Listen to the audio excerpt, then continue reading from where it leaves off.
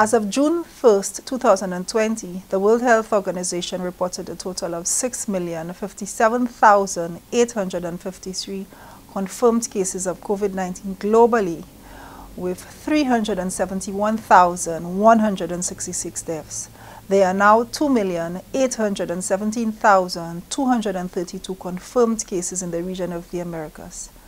Test results received on Saturday, May 30th, 2020 for 44 samples were all negative. Additional test results were received on Monday, June 1st, 2020 for 28 samples, and all of these results were also negative. This week, testing will continue as a combination of community-level testing from persons seeking care at our various respiratory clinics, as well as targeted testing for frontline workers and the returning nationals from the cruise ships. To date, Saint Lucia has carried out a total of 1,084 tests, of which 18 tested positive and all have fully recovered with no COVID-19 deaths. Effective June 4, 2020, Saint Lucia opens its borders to regional and international countries. The policy includes that all travelers present a negative COVID-19 test and undergo mandatory quarantine at a government institution. The Ministries of Health and Tourism will continue working together with stakeholders to coordinate this new phase of the national response to COVID-19. In addition to the Ministries of External Affairs and Tourism, they too will continue to coordinate the repatriation of nationals, which include cruise workers, students, and other nationals currently seeking to return to Saint Lucia.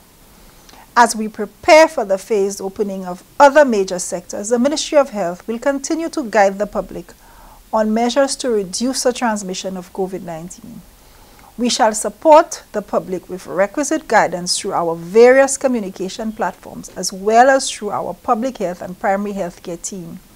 These officers as part of the efforts to keep every citizen safe and to prevent the spread of infection. We remind every individual to continue the habits of regular hand washing with soap and water and the use of alcohol-based hand sanitizers, to cover your mouth and nose with disposable tissues or clothing when coughing or sneezing. Avoid close contact with anyone showing respiratory symptoms such as coughing and sneezing, and to wear your homemade or cloth mask whenever you're going out from home. Also maintain the 6-foot distance when in public, even while wearing the mask. Also seek medical attention if you have respiratory signs and symptoms, and refrain from touching items unless you intend to buy them when grocery shopping and otherwise. The Ministry of Health and Wellness, we will continue to provide you with regular updates on COVID-19.